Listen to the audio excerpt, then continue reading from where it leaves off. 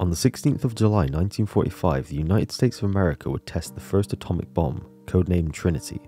This would bring about the beginning of the atomic age, and is one of the two major milestones that will bring about the topic of today's video. As for the second milestone, it would happen in 1957 for both the United States and the Soviet Union. The Soviets would launch their R-7 rocket, and America would launch their Atlas rocket.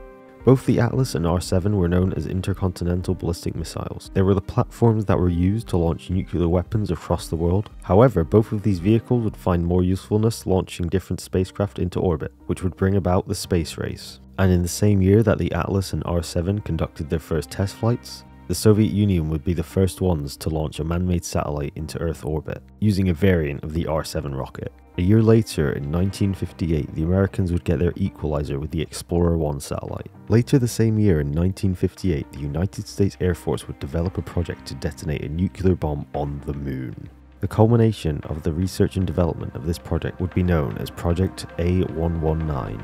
There were several reasons why they wanted to pursue such a project. The two main things they wanted to gain from this project was the research that detonating a nuclear bomb on the moon would give, as well as the fact that it would improve the morale of the American people. At the time, the Soviets were gaining a quick upper hand in the beginning of the space race, and so the project hoped to show that they were still in the running for the space race. They would use a small low-yield weapon.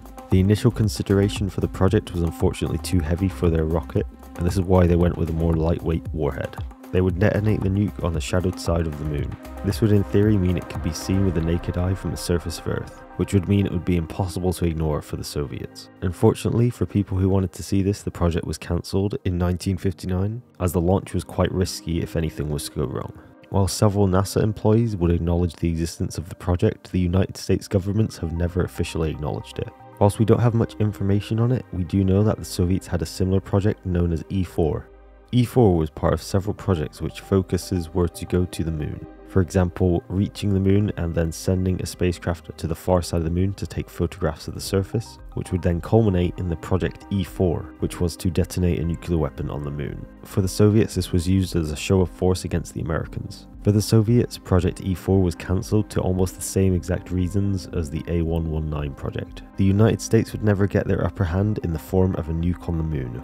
They would instead impart their revenge with the Apollo program.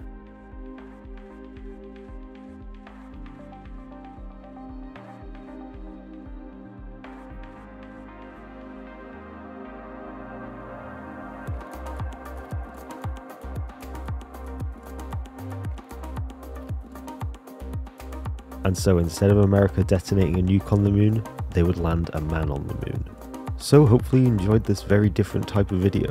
It was definitely a bit of a pain to make, but I'd say it was definitely worth it. And with that, I'd like to thank our members Pedro, ICindustries, Ragnarek, Adamcat, Puggly Wuggly, Bazak, Carnassa, and Sean Plays Too Much for supplying the funding for the music you can hear in this video. And as always, thanks for watching, and I'll see you in the next one.